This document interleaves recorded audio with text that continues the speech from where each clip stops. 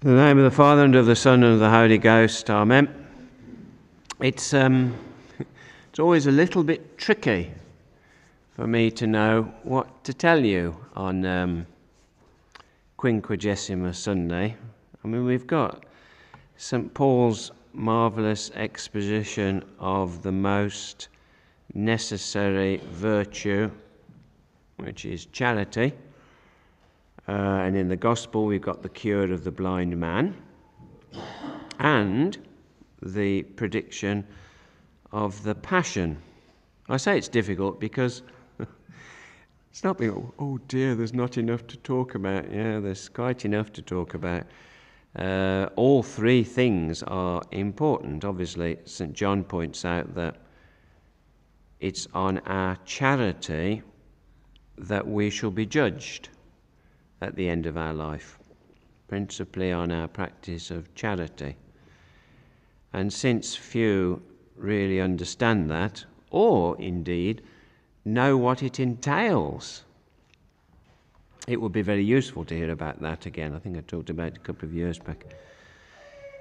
Similarly, the central position in the history of our salvation of the Passion is possibly even less well understood, even it seems today, by the apostles. Now this final reminder of the coming Passion is very precise. Our Lord doesn't say to the general crowds who are following, presumably, up to Jerusalem. It's just the apostles. And you can imagine if the apostles are disturbed by this prediction, what would have been the reaction of the general populace if he'd have told them? I mean, in fact, he has been telling them for some time, but in a very veiled way. What else does that phrase mean, which is thrown back in his face at his sham trial before the Sanhedrin? Destroy this temple, and in 3 days I will rebuild it. But it's important that he tells the apostles very clearly, because whereas the people would remember the vague prophecies after the event, once they see what has happened, i.e. that he is handed over to the Gentiles and mocked and scourged and crucified and then rises again on the third day. Once they've seen that, then they can see what he meant by those prophecies. But it's important for the apostles to know exactly what's going forth. You see, the people will see from this that he went forth to meet his death, not in ignorance of what it implied, or by compulsion, but knowingly and willingly. The reason why I need to tell the apostles is that they need to face the coming Passion with great courage and not to be entirely overwhelmed by coming upon it unexpectedly. And that's why, I suppose, he goes into all the grisly details about it. Not that he's going to be rejected by the religious leaders of the chosen people, because they could have foreseen that anyway. They've seen how the Pharisees behave in Jerusalem. But then that they would hand him over to the Gentiles, which I suppose indirectly is Herod, but principally, of course, the Romans, the Roman occupiers, and that he would be mocked. The Messiah would be mocked and scourged by the Gentiles. Well, they couldn't have foreseen that. And it's important, after the years now of showing them his power, that they don't just hear the good news, joyful tidings of his final triumph, but they must also see what it is going to involve. People like good news, but they're not very keen on sad news, even if it's true. And that's why I think he didn't tell them right at the beginning when he called them, in case they would be frightened. And he didn't wait until the time itself, when they would probably be confused. So he must tell them now. After the years of teaching of eternal life and the proof of the same by his wonderful miracles, and they'd seen him raise people from the dead, seen him raise Lazarus. But they knew, of course, from the scriptures that prophets had done that in the Old Testament. But that he should be able to raise himself from the dead, that was beyond them. They couldn't see how that was going to happen. And also, of course, it seems that they didn't understand the truth that once he was alive again, he would no longer die. Because the other people who were raised from the dead did die again, eventually. Lazarus or the widow's son from Naim. So they get this very clear prediction of the circumstances of his passion. And they understood none of these things, and this word was hid from them, and they understood not the things that were said. Or as it says in St. Mark's Gospel, and they were dismayed, and those who followed were afraid. Well, it's easy enough to reproach the apostles for their lack of understanding, particularly when we've got this blind man in the miracle that follows it, who understands perfectly well who he's dealing with. But we have to be careful, because we're just the same, really. We're dismayed when we hear that we have to do penance, and we're afraid when we hear we have to give up some of our comforts. We shrink from fasting, and we make excuses to carry on as we are. I was mentioning last week, wasn't I, about Pilgrim's Progress and how Pliable is really enthusiastic about eternal life and every tear being wiped away. It's the good news. But he doesn't want to do what is necessary to obtain those things. And actually, after this passage, it gets even worse. It gets worse. The mother of James and John comes up to our Lord, and obviously she's understood, if she heard it, as little of what our Lord's just said as the apostles themselves. So she asks our Lord then, immediately after this, for honours, special honours for her two lads in the kingdom of heaven, the kingdom of the Messiah. Honours, yes. Position, yes. Privilege, yes. What about drinking our Lord's chalice and following him in his passion? Well, to be fair, the two apostles do say yes to that too. Although James is not standing next to his brother at the foot of the cross. But this is the apostles before the passion, before the resurrection, and before the coming of the Holy Ghost. I think our position is slightly, well, it's better and it's worse if we don't do as we're told. It's better in that we've seen all these things. We know about the resurrection.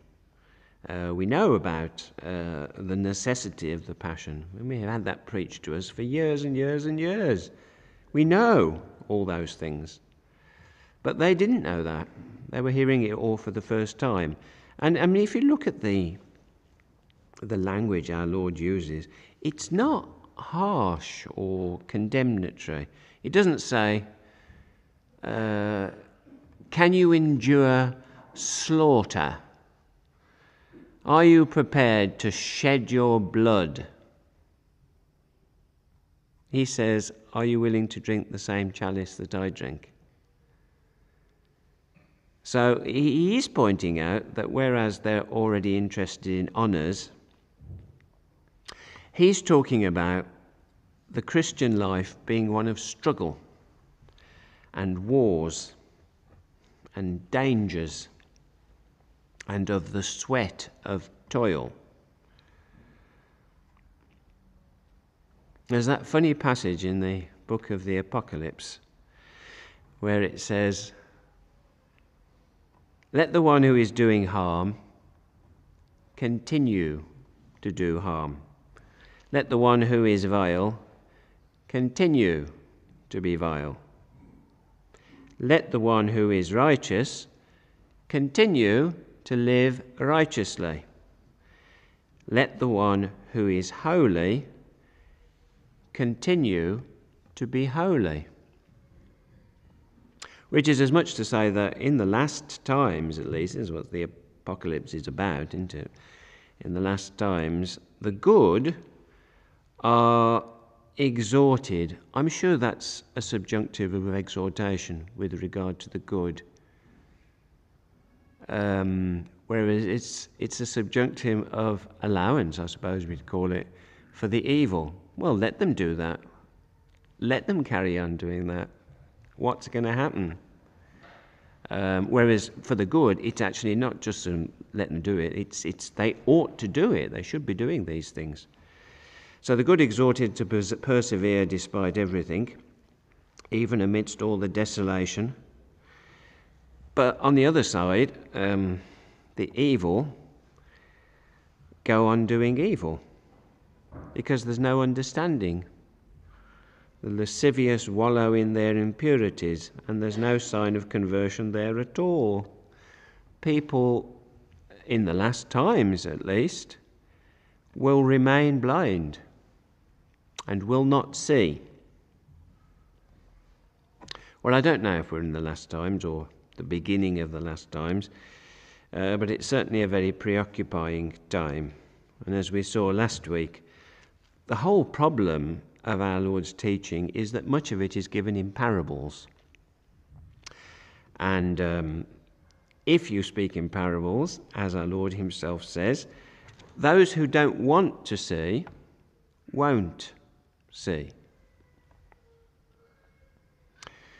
Whether it's the degrees of commitment to working in the vineyard, which we had in the Septuagesima, or the various things which keep the generality of mankind from attaining heaven using the image of a field, which was last week's gospel. There's always the danger that some people, many people, most people won't see, or they can't see. They will assume, I suppose, if they go to church at all, that they are the good workers in the vineyard. They're the good ones. And that they're the ones who are bringing forth fruit 100-fold. So, the important thing about today is, and this is just before the start of Lent, it's not a parable. This is not a parable. This is something that our Lord said. So all we've got is our Lord's words, his clear and unambiguous words, and the cross. I wonder what it was warning against, actually, because obviously there is an explanation, and that's the whole sort of homiletic nature of a sermon, or at least part of it, that you explain to them what's going on and why it's going on, and that sort of stuff. But what is it getting at here? And I'm sure If the people who reject him do so for a reason, then that might be the reason why we are not going to have a good Lent. And that would make then this Sunday's Gospel, and I suppose to an extent the Epistle, a warning against pride. Because of pride, we are subject to grief and death. We live in pain and suffering. Because of it, we have to endure labours and live by the sweat of our brow, in afflictions without end, as St. John Chrysostom says. What is the sin of Adam other than pride? Ultimately, the devil says to him, you will be like God. You will be like God, knowing the difference between good and evil. But they already knew good. They knew good. They lived in a garden of delights. They conversed personally with God himself. They knew good. Why would they want to know evil? Well, that's the nature of pride, isn't it, really? They lost everything. They lost it. All the preternatural gifts that they'd been given, gone. They then had to die and to suffer because of pride. And pride always has that effect. It adds nothing to our life. But it also takes away from us much of what we have. Well, is there a remedy for pride? There is. And it is penance. And the time of penance begins on Wednesday. Penance, fasting, assiduous prayer. That's the authentic teaching of Christ. The modern church, not that you people go, at least not normally, but the modern church has abandoned all that. It's abandoned fasting, it's abandoned abstinence, it's abandoned ember days, and so on. And the idea, I think, in today's modern world of physical penance, actually doing physical penances, is considered to be slightly weird. Weirdos do that sort of thing. The idea of having physical, I don't know, in the Middle Ages, they used to wear chains around their waist, heavy chains, which would be uncomfortable. That seems perverse to the modern man. Why would they do that? Or wear a hair shirt, which is scratchy and itchy? To do it deliberately, not to sort of just put on a nice clean shirt and it's all been starched and everything, and the neck is itching like mad the whole day. But to do it deliberately, those sort of things seem quite weird to people nowadays. And certainly, I think, it's fair enough to say, to people in the modern church. I'm sure they think those sort of things are weird. If they knew that you people were going to be doing serious physical penances, they think, what a bunch of weirdos they are in tradition. Maurith maur. Yeah, well, we've seen 60 years of the fruits of that. The fruits of abandoning what the church has taught for 2,000 years. We've seen the fruits of it. We know where it leads. We're not weirdos. We're just thinking, well, this is what happens if you don't do these things, and we don't want that to happen to us. So we're going to do it, whether it's weird or not. That's because our Lord says so. And we're listening to him, not what the present thing is. The current narrative, we're not following that. Otherwise, basically, it's the wholesale abandoning of the faith, isn't it? That's what's happened. Well, we haven't given up these things, or at least we shouldn't have done. I mean, what would be the point? of going to the traditional Mass if as soon as you leave the church, you just live like Novus Ordo Catholics anyway? Well, you go along to a traditional Mass, but your life is completely Novus Ordo. No penance, no fasting, no assiduous prayer, nothing. So if you want to live the rest of your life as Novus Ordo Catholics, there are churches enough in Edinburgh which you can go to, or on the telly if you're watching it at home. But you don't go. So I'm assuming that you want to do what our Lord says. And he says that Lent is coming. I mean, you know the rules. You know when they were changed. Perhaps you don't know when they were changed. It was 1966 with penance by Paul VI, who basically said, yes, we've got 2,000 years of this, and now we've reached the 20th century and it is time to abandon it. So he chopped out this and that and the other, and all went. So within living memory, though, before that, I mean, fasting was extremely strict during Lent. And abstinence was a serious thing. So it's up to you now to do these things. After a long and solemn blessing, the ashes will be imposed on your heads, on your forehead, normally. The clergy have it on their tonsure. There's a little bald bit on the top of your head. My bald bit is quite big, actually, so I can positively cover it with ashes. But because normally the laity don't shave the tops of their heads, I put it on your forehead on Wednesday. I mean, ultimately, everyone can receive them. I should really be saying to you now, make sure you all come and receive the ashes.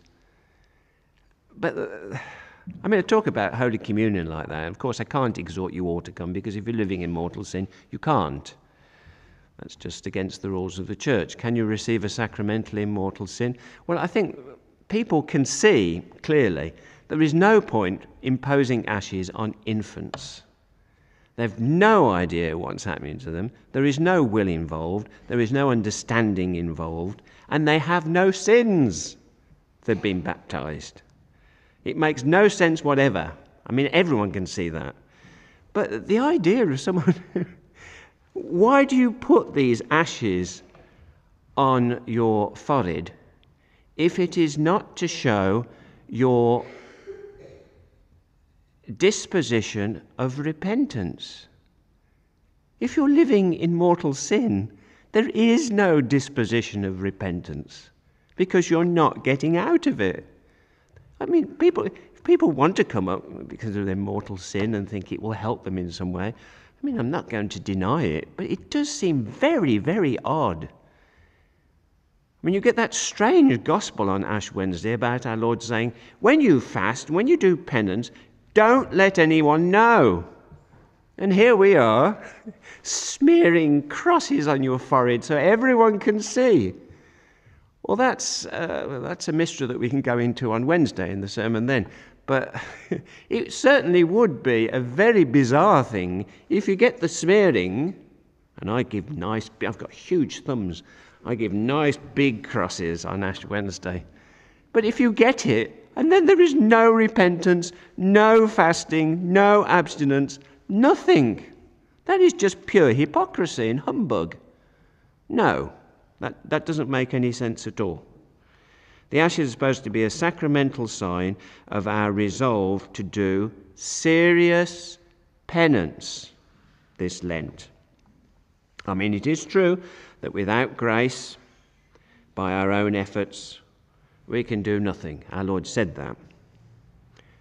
We can't even see how bad we are and what we need to do.